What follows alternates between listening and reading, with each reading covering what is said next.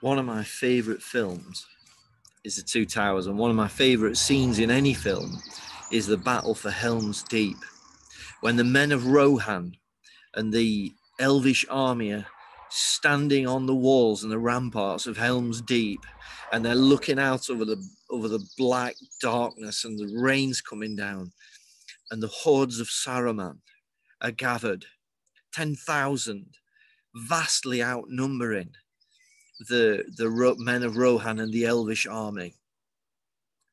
And there's that sense that as wave after wave of attack comes against them, the only thing they can do is stand their ground.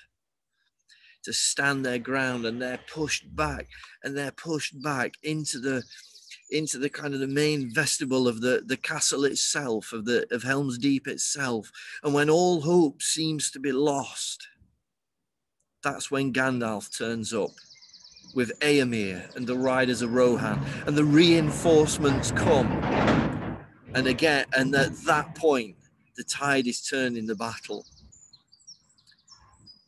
The story goes on. I love it that all they can do is stand their ground. This is not a victory. This is not a kind of a go out and in a blaze of glory and 500 men tackle this army of 10,000. This is about standing your ground. Paul, in his letter to the Ephesians, chapter 6, starting at verse 10, talks about the armour of God. He says, finally, be strong in the Lord's mighty power and stand. Take your stand against the enemy's schemes, for our battle is not against flesh and blood. 4 times in that passage, Paul says, stand your ground, stand firm, stand against, stand firm. How do we do that?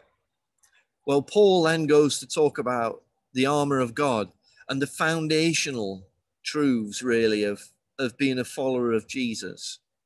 Helmet of salvation, breastplate of righteousness, the belt of truth, the readiness that comes from the gospel of peace, the shield of faith, and the sword of the Spirit. The foundational truths of being a follower of Jesus.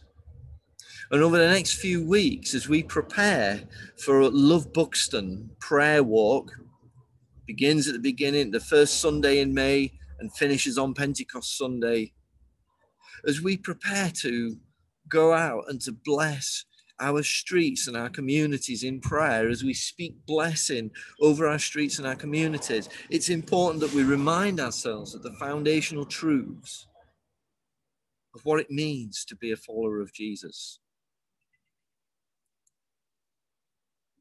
We go out into a world that is hurting and broken. We go out into a world where the ruler of this air, the ruler of this world, this dark world, is coming against us. Is all the time is seeking to push us back and cause us to retreat in fear.